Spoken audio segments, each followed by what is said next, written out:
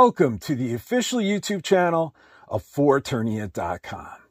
I'm your host AJ, and today we're doing an unboxing and a mini review of the Masterverse, Masters of the Universe, New Eternia, Wave 9, Faker.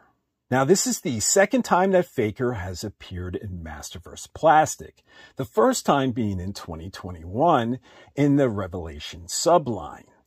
But today I have these two New Eternia Wave 4 figures adjacent to Faker. On the left, I have the New Eternia Skeletor, otherwise known as Viking Skeletor. And to the right, I have the New Eternia He-Man, otherwise known as Barbarian He-Man.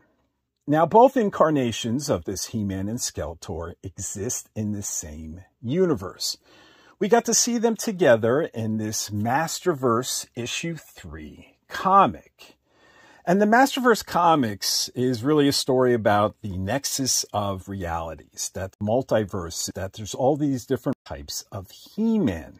And the framework of the story is Zodak and Sorceress debating if Prince Adam as He-Man is worthy to hold the power.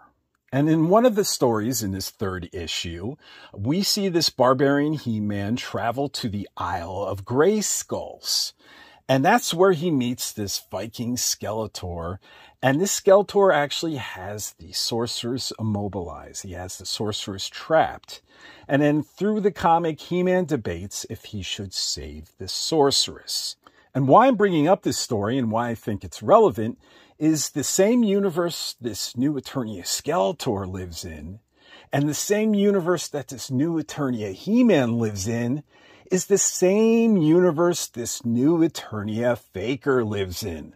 And how we can tell it is by its packaging. The artwork on the back of the box shows this Viking Skeletor as this Faker's creator, which is pretty cool. Now, before we take a closer look at the Faker packaging, I just want to call everyone's attention to this New Eternia Barbarian He-Man. And if you could tell, he's been kitbashed a little. He has the shield from the Masters of the Universe Revelation He-Man, but more importantly, he has the fur from the Princess of Power Grizzlor.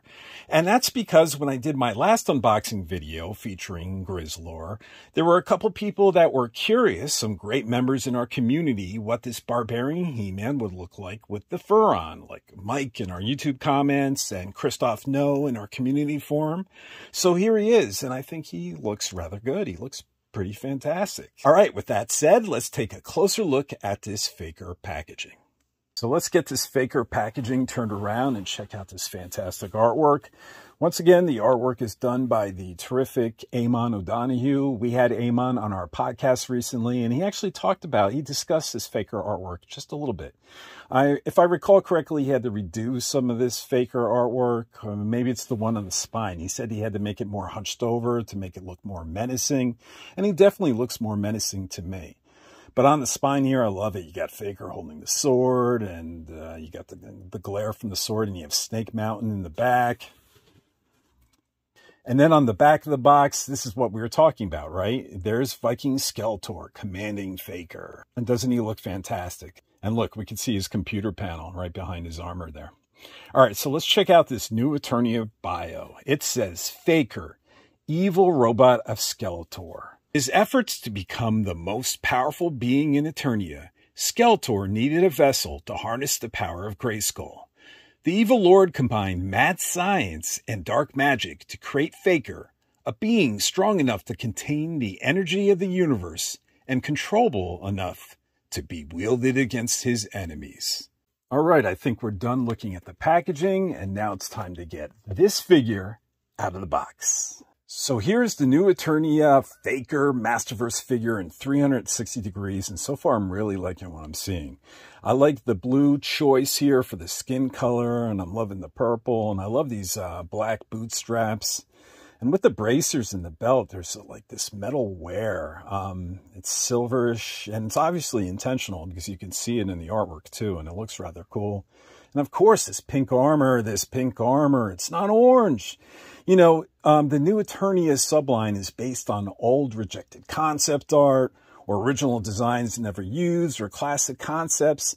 And this pink armor is actually from the old cross-sell art. Do you remember the artwork on the vintage box that would show you the other figures that are available? It's kind of like this core wave listed here. Well, in that original Faker cross-sell art, the armor wasn't orange, it was pink. But when we got the figures, it had orange armor, you know? But I think in India, they actually got pink armor, but the rest of the world got orange. But so it's reflecting that original cross-sell art, which is really cool. All right, so let's take a closer look at this face sculpt. So my first impression with this head is those eyes, you know, those lifeless eyes. This Faker doesn't have pupils, and they just look white and creepy. He looks undead. He looks like a zombie. Yeah, it's very unsettling. You know, the vintage figure had pupils, but I guess it's emulating the Filmation look. If you remember the Filmation series, He-Man, the Masters of the Universe, while Faker's skin wasn't blue in that series, his eyes would just glow white. Yeah, maybe they're emulating that. Now let's compare opposing heads in this universe. Here we have the He-Man of this universe and the Faker, and they're clearly different head sculpts. I think they're passable as the same person. You know, it's funny. I could see some people complaining, it's got to be the same head sculpt and repainted, you know, even though most of us are usually want a different head sculpt for a different figure. But here it's like, we want the cheap repaint. I could see some people complaining, and that's fair. But I'm good with this. I think they look close enough. So here's Faker without his armor on, and I really like this look. I think I prefer this look because we get to see this awesome display panel. And this time it's not a sticker, and hopefully it comes across well on camera. This thing is actually sculpted in the chest. You can actually feel the wheels and the buttons. You know, it's always funny. This reminds me of the old tape decks from that old Mission Impossible show where they say, you know, this tape will self-destruct in 5 seconds, and then it starts smoking. But no, this looks awesome and feels awesome. And then his shoulders, you know, the shoulders I think are the same shoulders from Triclops here. Let's do a comparison. You know, Triclops was infected by the technovirus, the motherboard technovirus that we believe it's from Hordak. I guess we'll find out in Masters of the Universe Revelation. Yeah, it's the same shoulder. I mean, the bicep sculpt is different. And so is the forearm, but definitely his shoulder has the same sort of, I don't know what that is, technical bolt. I'm not sure what that is, but it definitely looks good on Faker and it feels appropriate. And also on the back, there's these like little gears or something like that.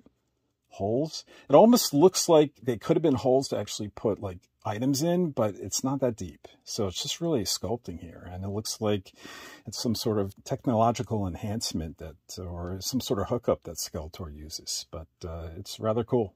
So in regards to Faker's accessories, he comes with 2 additional hands, a right fist, and a left open hand. And then other than that, he has these 2 weapons. He has this power sword, and then he has this battle axe.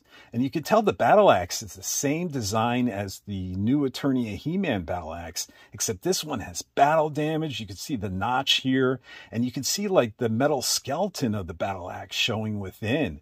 And it's really cool because it's like saying even the battle axe is a faker. It's not really real. And then this power sword, this is like a total different sculpt. You got the loop handle, which I think is a nod to the vintage power sword. But I really like this. I like that it's different than that because it has all these like metal machine segments to it. It looks like Iron Man armor. And it's really suiting for this figure. And I think it's really cool. It looks really technologically cool. So what do I think of this Masterverse New Eternia Faker? I think is awesome. Look, what's been the biggest complaint with people who aren't fans of Faker? That Faker was a cheap repaint of He-Man. But not this one here. I mean, he has his own head sculpt here. He has his own sculpted weapons. The battle axe is a new sculpt. The power sword is a new sculpt. And the chest, that computer panel, is not a sticker. But that thing is legitimately sculpted and painted. Any of the complaints that have been like tossed at Faker before has been resolved with this Masterverse figure. And it's brilliant because of it. Faker fans, should rejoice. I think this is a terrific figure. Sure, you can have some minor gripes. You can wish that the chest was maybe bigger, or maybe it was the 40th anniversary buck or something like that. But I think this is overall really a terrific Faker, and it should please Faker fans and non-Faker fans alike. And this is worthy to add to your Masterverse collection. So that's it. I want to thank you for watching, and we'll see you next time.